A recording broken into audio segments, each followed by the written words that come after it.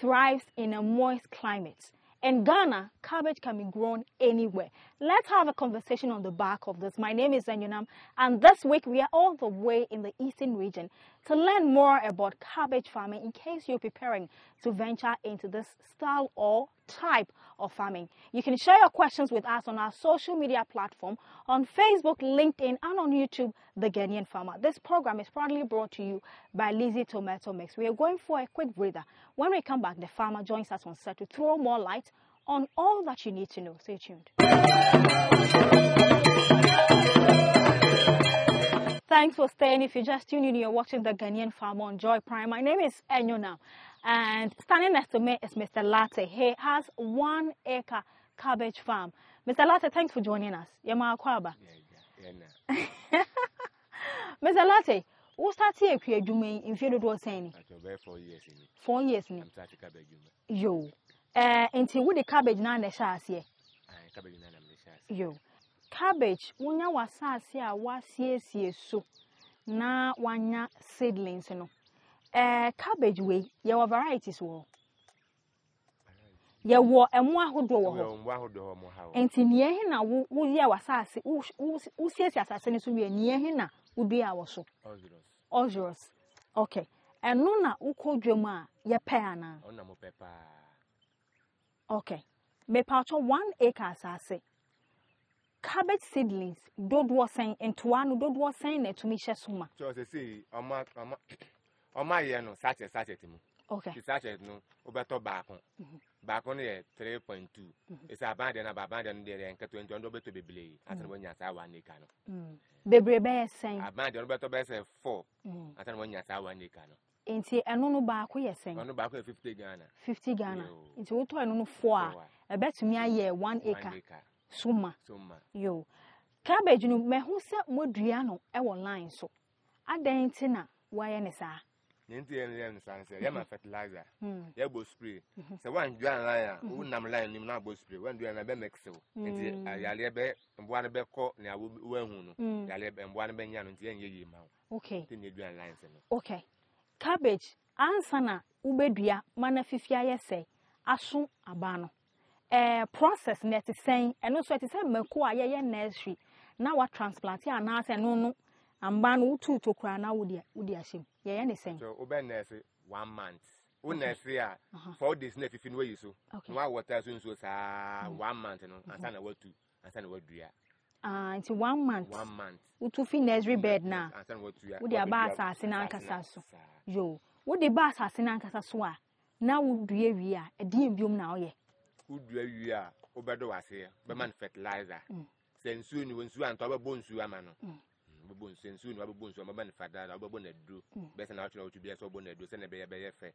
na ye kese na ansen so emfa hawo mpacho na otwe bia 3 months wo bo eduro nko a na otwe bia wo mba ne be ha no mba ne be se no okay na otwe bia babo na otwe bia babo okay na fertilizer so be ma fertilizer okay 3 months na ye ready na fe wetwa yo inti 1 acre enyini a utwa ne mpredo do sen utwa ne baako penasa se utwa we no enfifi biem okay asa okay yenyin ni seed nso okay okay cabbage 1 acre we utwa kotokuo wonim size ne ye 25 kg ene ye 50 kg dodo sen na utumi soa efi 1 acre from 1 acre no ni nyina fi asase na nyi efi kese e be ye se kese a bebere na kokotoku nu se nketo kokotoku nu ebe bebere na kokotoku nu ti se 1 acre wanya ko betima nya be se 50 na se 40 bars okay pacho bag ba ko bia moton ne sen plant ne de enif en dafa ko okay etimi ye on and out plant ne de en dafa ko enti wo de ma me sam etimi ba 1.5 etimi betim ba 2 metim ko 3 million kotoku ba ko yo emre ben sa ewo afimu na ye de dua cabbage ma ne yeyi cabbage in the time you be a bit media. Okay. Who won't soon quite that time be a bit media. Oh, okay. Sensual ben would be a time be a femunina. Munya bit media baby and Sansun and Ria. Time you up a say we submit me a good for. And we be try will be no matter. So we need to they are unto me. Okay. Cabbage. Say, who ye cabbage for? Or how ben sana at I womb? Oh, cabbage food or how what I won't say. We need more now pumping machine. So you pump myself bonus. But what I man fertilizer until you pump machine. On the bed by my Jumano, Acoso. Pumping machine only pumping soon feet. Baby, I want at the bar. And she says, see, I now only pumping machine. We are then I will soon see you. I thought there be a famous academy to make a high bee. Minister there, a young point to back goes my man and my fanny. Okay. Me paucho where da ben sana. Eye Emma Cabbage Farm. Where da ben sa. Say, some person over what are they are, and over to me a rain season. Okay. Rain season on the only or how work on machine on their own bones soon. And you can so tobre.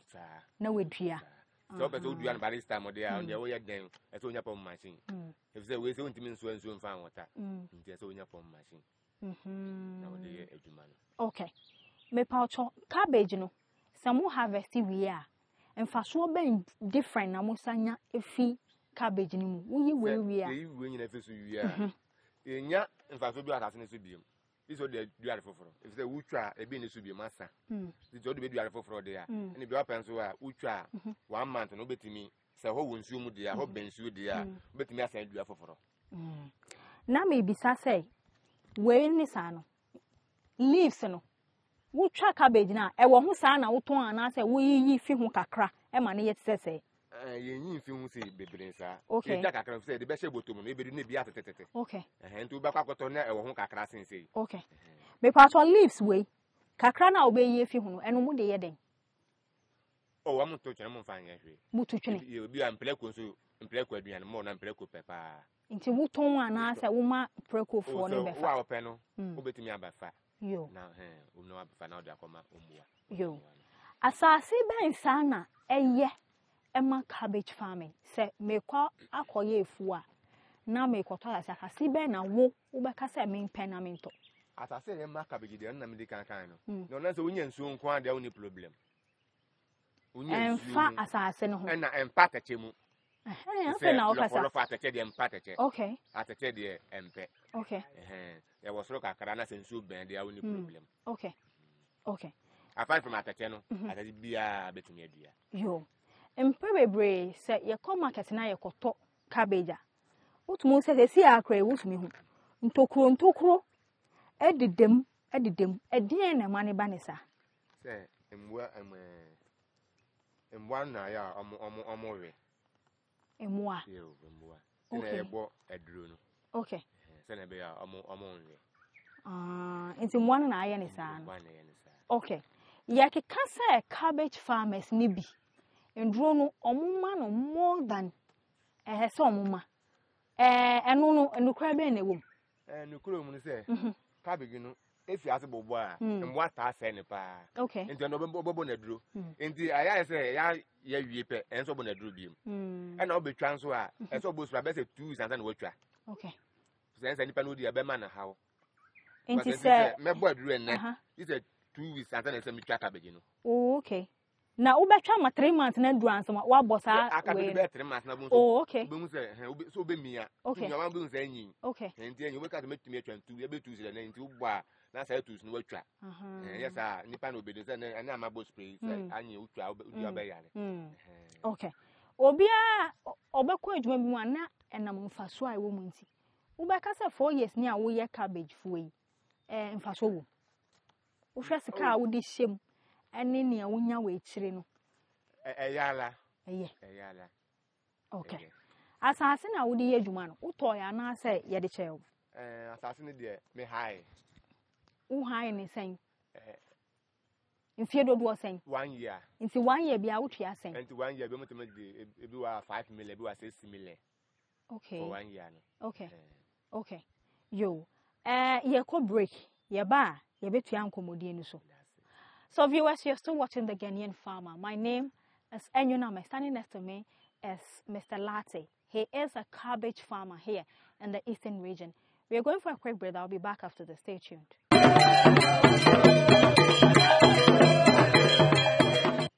Thanks for staying. If you just tuned in, you're watching the Ghanaian Farmer. Share your views and your questions with us on our social media platform, on Facebook, on LinkedIn, and on YouTube, the Ghanaian Farmer. It airs every Monday, 1:30 prompt on Joy Prime.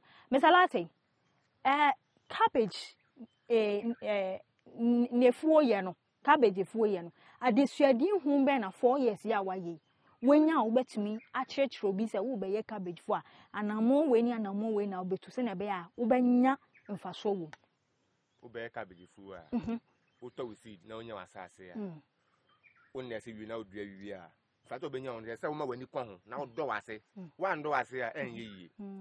Teto de bia na se da wo han onpenwula. Nwula tete ne ntim ba kase. Okay. Utimi na sa de obenya mfaso wo so. Ntim pacho se me do a impredo se na se me ndo e wona outwi bia mu. To say udua.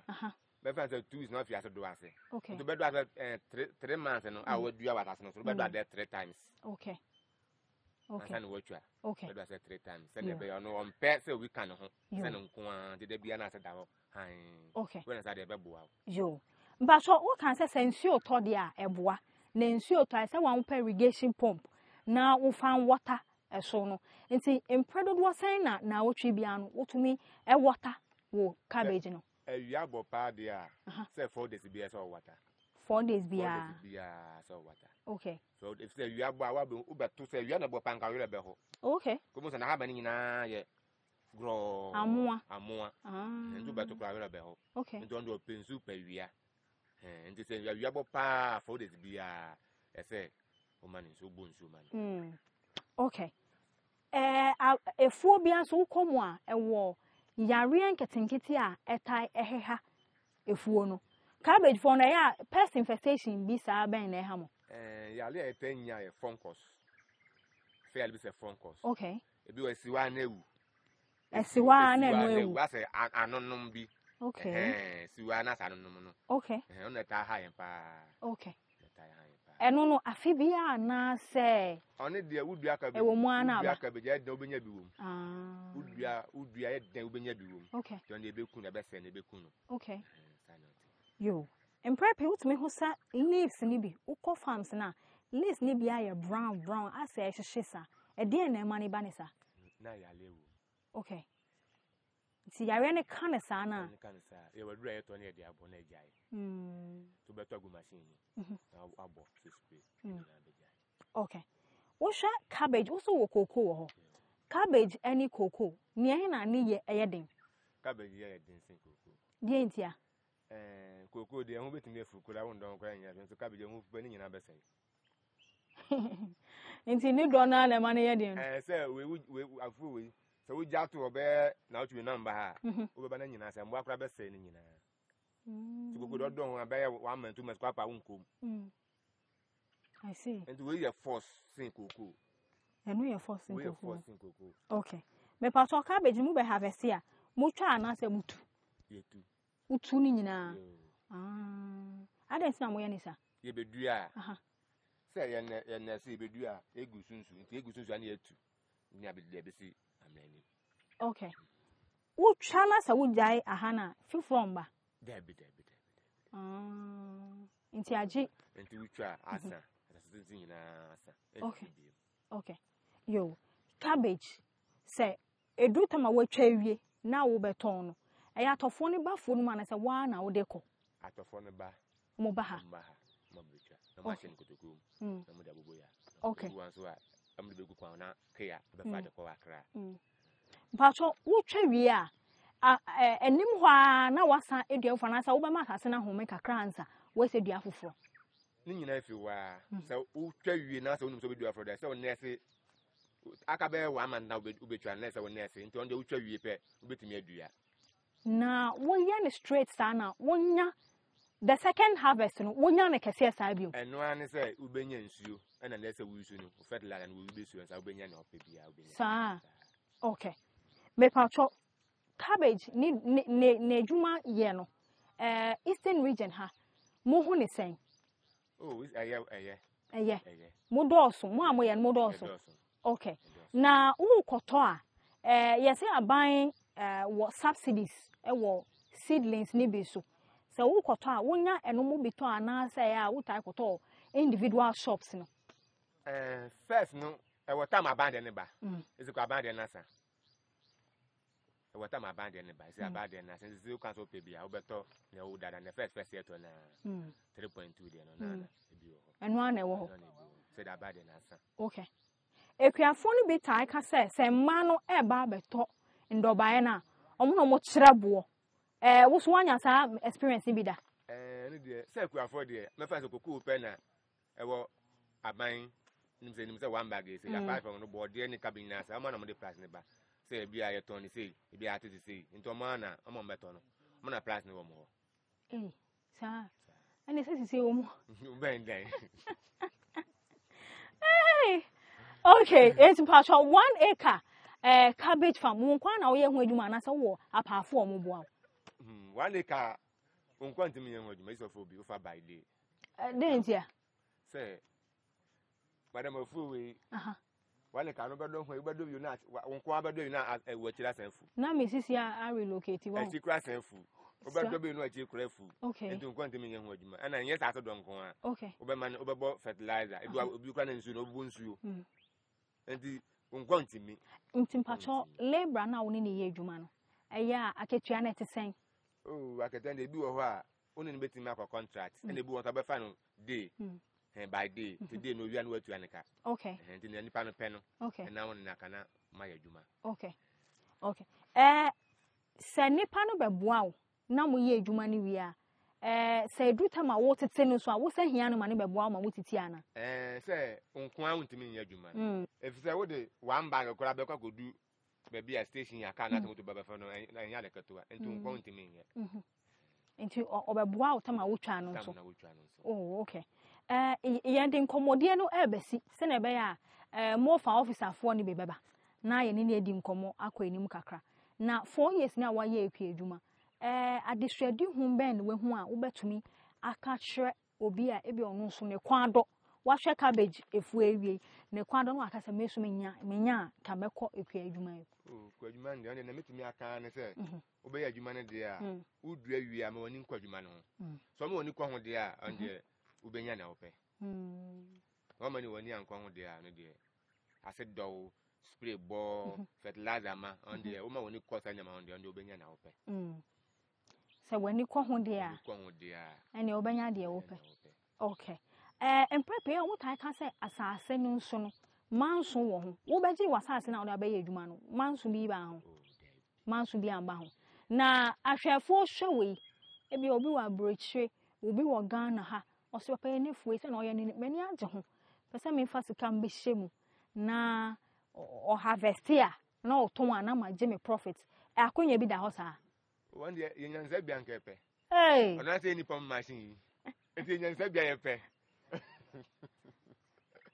onya sa ka ope yenyanza bia nkepe enti ahena nka bia me cameraman yo gina hai o wo sika pa na bia why na adwen say nkomodie mani age ho na me pese me fa sika nse ma ahena wo gina ho nka wo pe sesi ano say meka say magic sika won ho a me pass ase ato ho ti me hwa ni wi na akase ni hu ase ma hu eka ko a ye beye na magic sika no afi no na da ye adwuma no but what in meto na nti uji asase ni wi a na me ni pa ase ma kwaja ya sei ebi a pom machine ebi ono no wo bi no da ba ansa na be ka se bi be to si de be pa fafo se me nkwa me ntimi ye and you say ho no be hu sika ko e be de e be me o de be ma me okay mate mesa de wo ko etire kakra bi na afi ye twa nkomodie ni so wo kan say we no type we friend is saying bi na ba ko na eno no ye den different type ba ko bi na and we ya na edua wo insirinji had a we ya na modua na wo ko market ni so a we ya na ye to okay me fan say fiti as a man kas ni ma de on de ha ya na edua wo hanom okay okay no an edua nti sada seed ni kwande amba ambi mkrampo ni ha okay right so there you have it. Mr. Latte has a 1 acre cabbage farmer. He's been in agriculture for the past 4 years, and I'm sure you've heard all the tips he's given you when it comes to cabbage farming. We'll let him go now. Coming up is 60 seconds on our break, after which a MOFA officer will be joining us to also throw more light on a few things you need to know when preparing to venture into cabbage farming. I'll be right back after this.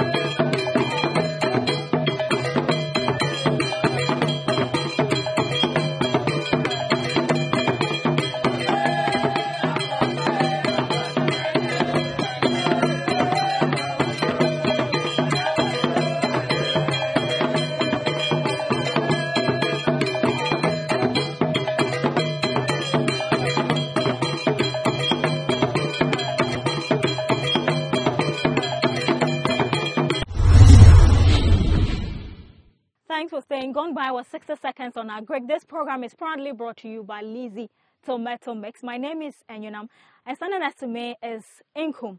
Inkum, thanks for joining us. You're welcome, madam. Inkum, so let's start with good agronomy practices on farms. What is a farmer expected to do to ensure that at the end of the day, when he or she harvests, he can get the expected results? Okay, thank you, madam, for your question. In cultivating cabbage, you have to go through a lot of agronomic practices. Such as? One, you have to start with land preparation or clearing of weeds on the land. And after you have nested your seedlings, you will go through, line planting or row planting. You will plant your, cabbage in line so that you can get the maximum plant population. And also, you have to check the distance. Inter-rows, you can make it 60 centimeters, but within plants, you can make it 45 to 60 also centimeters to get your maximum plant population on the land.